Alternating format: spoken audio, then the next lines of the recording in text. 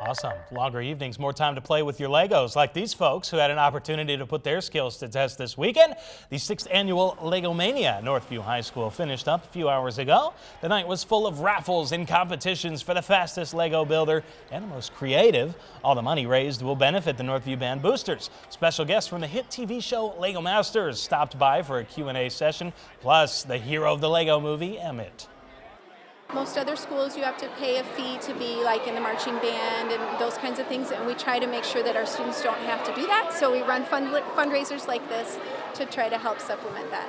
Keep your eye out for next year because we will do it again, I promise. It's really great to just have everyone come out and support. It's really just a pleasure.